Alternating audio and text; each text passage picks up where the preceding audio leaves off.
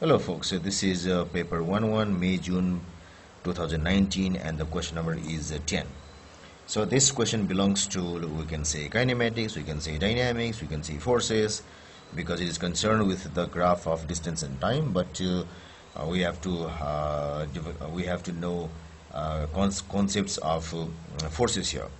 So a stone is dropped from a tall building where air resistance is significant. So that means air resistance affects the motion of the body. The variation of distance fallen with time is shown by the dashed line. So this is the graph here. A second stone with same dimensions but a smaller mass is dropped from the same building. So second stone of the same dimensions but smaller mass. So which line represents the motion of the second stone? So one thing that we have to remember here is when our body is dropped through air or through a resistive medium, the variation of displacement or distance will be somewhat like this. First, let us go to the velocity. So if we talk of the velocity, what happens is initially the velocity is 0, then it rises, but as it increases, the value of opposing force increases, and that's why this decreases A. This decreases A actually. The resultant force decreases. So if A decreases, the slope of VT graph becomes lesser and lesser. Ultimately, what happens is the resultant force becomes 0, which means A is 0 and V should be constant. So ultimately, V should be constant like this. So from here to here, what happens is the rate of change of V goes on decreasing and so on until the rate becomes 0. Rate 0 means the slope is 0. If so, the graph of ST will be somewhat like this. Now, so what we can do here is S here. We should know that V equal to slope of ST graph.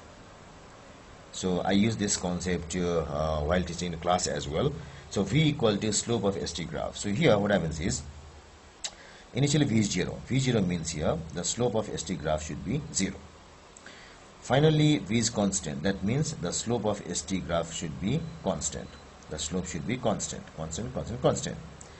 And from here to here the value of V increases. So that means if V increases, the slope of ST graph should also increase. So it must increase like this, increase, and then it becomes constant. Increase, and then it becomes constant. So S should vary somewhat like this. Its slope increases, but later the slope becomes constant. So if you look at this graph, it's perfect. So straight line here, and here is curve. Now, if we have a second stone of same but a smaller mass, so when mass is small, the drift velocity will be less. So let us say the terminal velocity will be less, not drift actually. The terminal velocity should be less. So velocity less means that the nature of graph should be like this, but this slope should be less. V less means this slope should be less. So the only two things where the slope is less are C and D. So B disqualifies and A also disqualifies. The only now tussle is in between C and D. Now if you look at the graph here, this D is a straight line graph, which means that the slope is constant. Slope constant means that V is constant right from the beginning, which is not true. So the only true graph is choice number C here, because it resembles this path. So initially the slope increases, and from here the slope is constant. So slope constant means the velocity has become constant. Here it increased means that velocity was still increasing.